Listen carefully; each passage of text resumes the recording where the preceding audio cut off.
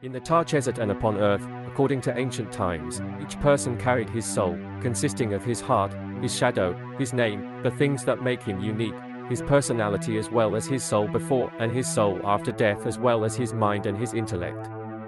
In death the priests would open the dead's mouth so that the person's essence and personality within their soul could reunite after death.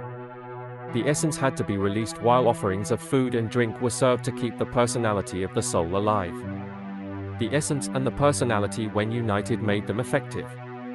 The sun who was Ra would rise in the sky and travel through the body of the goddess Nut.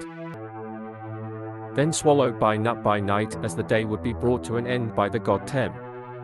The moon is reborn to travel again through her as well while Ra would travel through her belly. Then again the moon would be swallowed as well and Ra would be reborn again as he rose in the east because of the rebirth of creation because of Sa and who accompanied by Heka as divine power to create all life traveling upon a sun boat.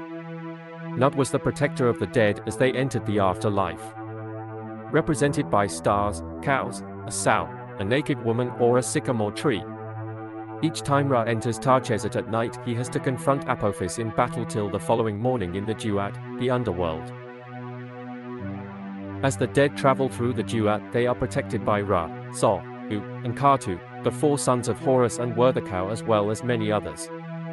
That is the sun, the sky, magic and enchantment, the word, and creative power such as divine knowledge and utterance as well as the light.